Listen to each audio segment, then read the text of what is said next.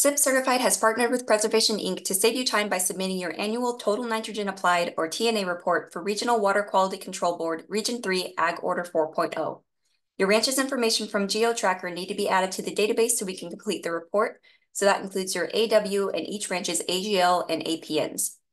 So once you get those numbers, you can log into the database and click on Properties, open up a property, go to Ranches, open up a ranch, and start adding your numbers. So your AW will be in AW1234 format. Your AGL will be AGL and 9 digits. And then your APN should be 3 digits separated by a dash. And if you have multiple APNs, then you can separate your list with a comma. And then the TNA opt-in box lets us know that you want us to submit that ranch's TNA report. So we submitted your reports last year, that box will be automatically checked. So if you don't want us to submit the report this year, you can uncheck it. So each of your SIP ranches can only have one AGL. So if one of your ranches in here actually encompasses 2 ranches on GeoTracker, you'll need to create a new ranch for the separate ranch in GeoTracker and then move over your blocks accordingly. So if we go to blocks here, let's say all of our B blocks actually belong to a separate ranch in GeoTracker. Excuse me, we'll go into ranches and we'll create a new ranch. Name your new ranch, add your AW, which should be the same, and then your AGL for that ranch, and then all of your APNs.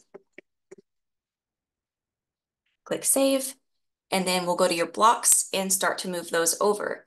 So if you have just a few like we do, just clicking into them and changing the ranch this way will be totally fine. But if you have several, then it may take some more time, so you might be better off using the upload format.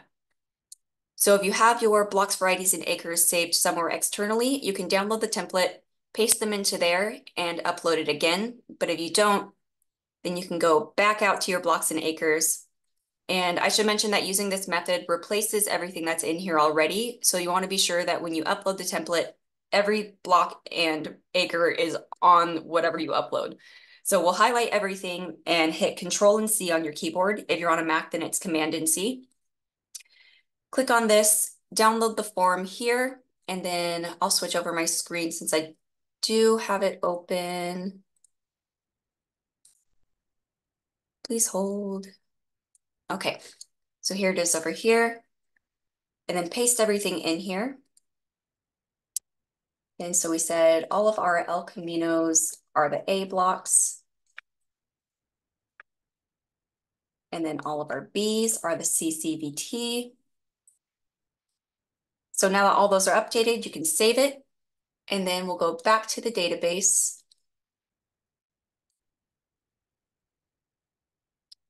And then we'll choose a file.